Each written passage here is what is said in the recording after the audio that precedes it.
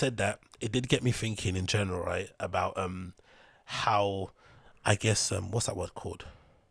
How kind of meh I'm feeling about nights out in recent times.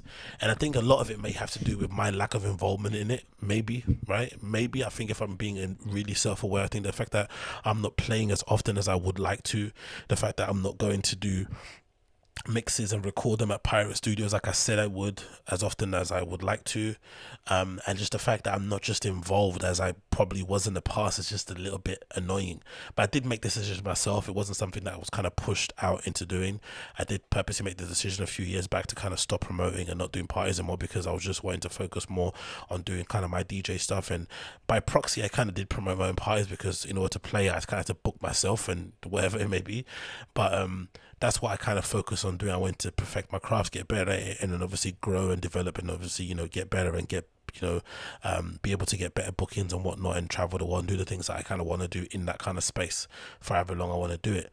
But in general, there is an aspect of also getting involved that would involve me, because I haven't even done this yet, which would involve me, you know, actually setting up and doing the zine I've always wanted to do, which was kind of a nightlife scene, exploring all things about nightlife. I'll be talking about, you know, crazy shit like drugs and drinking and, you know, going out, and key, you know, maybe hot button topics around nightlife in terms of abuse, maybe in terms of representation, whatever it may be. I wanted to always create that kind of like zine little thing that I'd kind of just leave at record stores, just to kind of like just a sort of like kind of a project that I kind of make for myself. Do you know what I mean? Nothing that I'm kind of looking to kind of, you know, become the next ID magazine, but just something that I think I would love to see if I popped into like Phonica Records. I saw this little zine that spoke about nightlife, and that was kind of, you know, funny, informative, and just kind of clearly came from somebody that gave a shit about the thing that most people probably don't give a shit about, right? Because I actually do give a shit about nightlife. I'm reading news about stuff around the world and whatnot, and I care about it in a way that I probably shouldn't be caring about it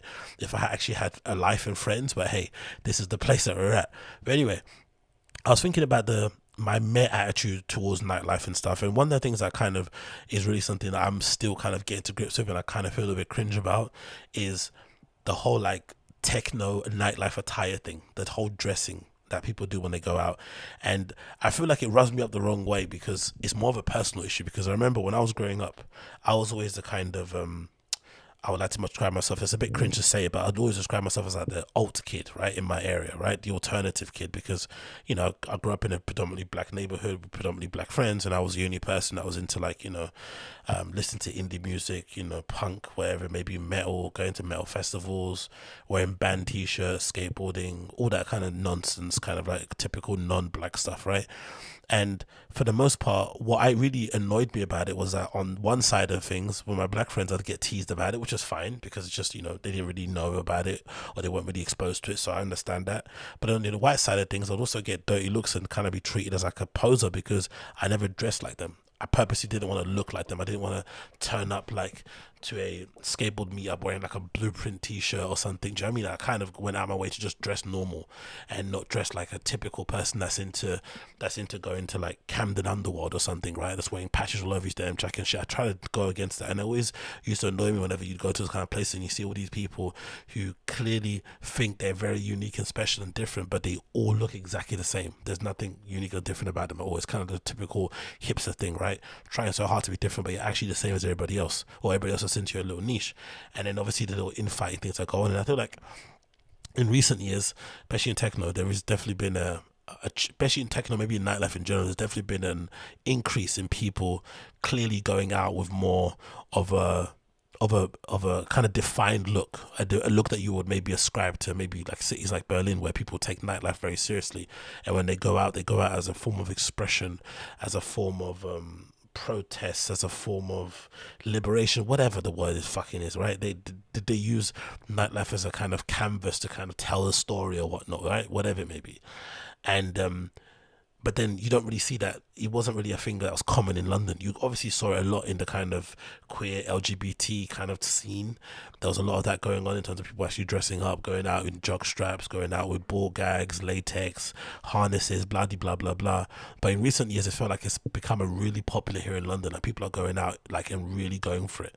But there's also a part of me that kind of feels like a lot of it is a bit posery, is a bit cringe, is a bit performative, is a bit lame, right? Just pure lame. And for whatever reason, even though I know I'm performing because I go out in my fucking Rick shorts and my Rick shoes, or my New Rock boots, or my all black Jordan 4s, whatever I'm wearing, my Dr. Martens, my double sole Dr. Martens, my Jaden boots, I'm sure I'm also somewhat being performative or whatnot. But I don't know, man, it just feels like being surrounded by people in a club that look like that just kind of rubs me up the wrong way a little bit. And it really shouldn't, I know, but it just does. And what made me think of it was this label called 44 Label Group by the world-renowned DJ Kobolsi, right? Who's also a resident. Was he a resident at Berghain, or has he got? He said when I got kicked out. Yeah, that's him, right? I'm pretty sure Kobolsi is the one that who's not a resident anymore at Berghain because he went through that whatever scandal in terms of him allegedly inviting, women of the night back to the DJ booth or something. I don't know. Something happened, right? Something happened, and he basically got kicked off the residence program. But anyway, he's got a very popular sort of like label that he does, and also a merch design that he does, which is called 44 Label Group. I'm sure you've seen people wear it with the logo on the back. It's pretty sick. Teletech in the UK have kind of done a similar sort of thing with their logo on the back. So there's a lot of these kind of techno labels out there. There's another one as well called NACT, NAKT, which a lot of people take the piss out of, NACT Berlin, which is very hipster, very cringe. They take themselves very seriously despite the clothes they make being pretty average and bog standards and pretty much overpriced. But still, there's been an upsurge, I feel like, in that kind of clothing in recent years. And obviously this being another great example of it, with Kobolsi, world-renowned DJ, basically doing the same thing with his kind of clothing and creating this specific clothing for people who like to go to nightclubs. And for me, it just, even when I say it, it sounds so disgusting. It's like making skatewear. Clothes that only skateboarders will like is a bit cringe. I would prefer you just make good clothing. It's like the reason why I love Supreme so much, because Supreme just make good clothes regardless. So even if you read interviews with James Jebbia from the past, he'll say the reason why he set up Supreme is because whenever he went to skate shops, he felt like the standard of skate clothing was really bad, and he felt like the skaters deserved better than that, right? Because he felt like very cultured. They obviously people that cared a lot about their product. They had good attention to detail and stuff. They were just insanely cool in general. So he wanted to obviously provide them with some level of clothing that kind of matched how he saw them in his head. But it wasn't him coming in there and providing them with like better skate clothing or skate wear. It was just, no, I'm going to give you better clothing in general. Here's a better quality t-shirt. Here's a better quality polo. It's not going to have fucking trucks printed on the back, but it's just going to be a cool polo with a reference that you would get if you know kind of thing. And I feel like club specific wear is a bit too much on the nose, right? It's these, like, even my glasses, I had them in my bag and I was so cringed by the people around me that I was out on the weekend. I couldn't even put them out of my bag to wear because I felt so ridiculous, right? And I feel like that's what kind of genre specific or niche specific clothing does, because it's very specific to the group. It's like these go fast glasses, kind of these Oakley, Karen, Blue Lives Matter glasses that everyone's kind of wanking over these Oak, which is quite funny, to be honest. The fact that this alternative scene, this underground scene that's very left leaning, that's very LGBTQ queer friendly, has adopted the glasses of people who are predominantly right leaning, don't believe in abortions, are very much anti-gay, or whatever it may be, especially when it comes to their own family. But it's obviously been copped in the scene. But anyway, that's regardless. So it's all that, it's all black, it's all leather, it's all, combat sometimes here and there, small t-shirts, belts, I don't know, just stuff that you generally see people wear in a club. I just feel like it's a bit cringy. So this is a little clip taken from 44 Label Group's Full of Fire Spring 2023 collection. For whatever reason, the comments are turned off on the video, so I'm not sure what's going on. I think the comments might have been brutal, people taking the piss out of it, but I thought this was incredibly cringe, but also very smart for someone like a Kobolsi, right? Because DJ career is not forever. I don't think so. I don't think any DJ should be thinking about playing forever anyway. You should be using it as a means or as a platform to do other things. If you can play forever, fair enough. But I don't know. It feels like a wasted opportunity in life to kind of just do that only, because you're getting exposed to so many different people. You're getting to all these cool places. You're getting paid an obscene amount of money for the job that you're doing, given the kind of level of work and whatnot. You should be using it as an opportunity to kind of build and do other things, whether it's setting up a label, an agency, opening up a bar, a restaurant, whatever, getting involved in, in real estate. That should be the way to do it. And obviously, if you're Kobolsi, you could do this collection. You could just keep churning out these fucking pretty mediocre nightlife kind of clothing, then I'm sure people are going to keep swallowing it up. So it's definitely smart on his side of things. But for me, as a fan of this culture, it's a little bit cringe, I have to be honest. But this is a video, I'll play it quickly so you can get a vibe of what it's about.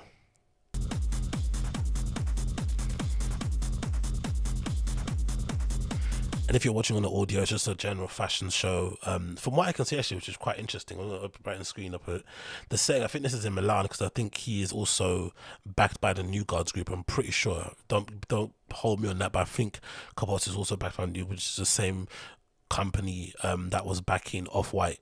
And the look of it kind of looks like a typical Berlin nightclub. I think the front of it's meant to mimic Berghain, kind of, with the black kind of cladding in front of the entry before Berghain was reopened during the pandemic, and all the graffiti around it and shit. So that's pretty cool. And obviously you just got people coming out in various black attire, basically, so you're not really missing anything if you're just listening to this.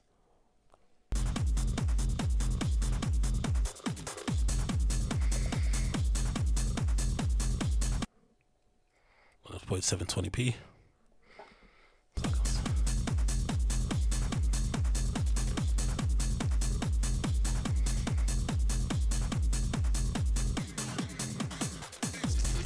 Don't get me wrong. Oops. Don't get me wrong. This look is pretty sick. There's a look in here which is like a grey look with like a skirt, or is that a skirt or big shorts?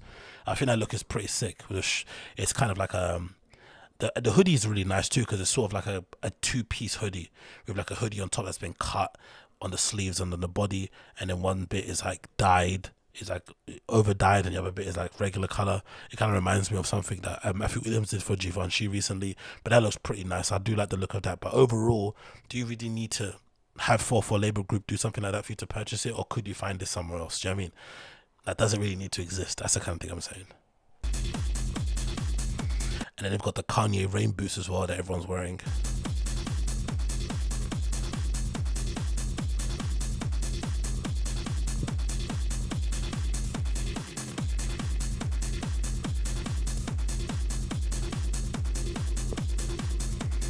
So I'll just pause and just scoot around a bit so you can see some of the looks.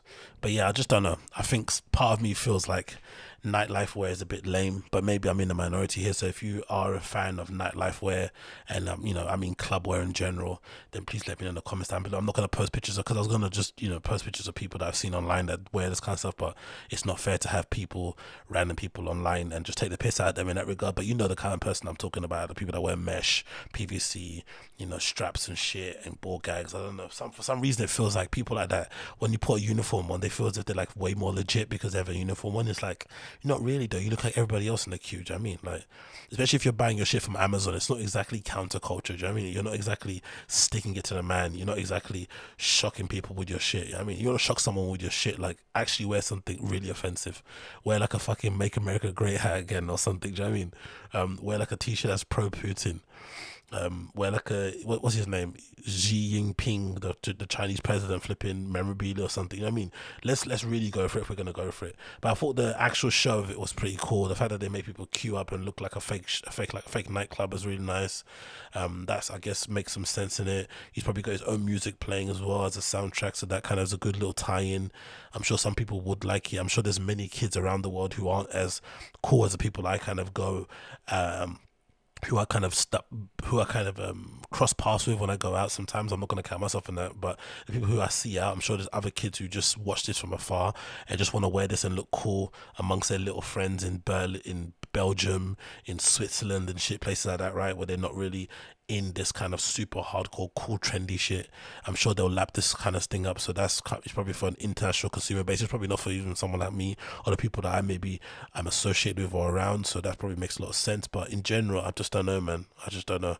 It cringes me out. It makes me feel like shit seeing it everywhere and seeing everybody kind of thinking they're really doing something by wearing this sort of stuff out in the clubs when they all look the same. I'd much rather see people actually wearing fashion pieces, like actually having a sense of style, actually looking like they give a shit about what they wear instead of just putting uniforms on. But again, you know, who am I to tell people what to do in their lives, innit? Who am I? But maybe I'm in the wrong, maybe I'm in the minority. If I am, let me know in the comments down below what you think. I'd love to hear your opinion.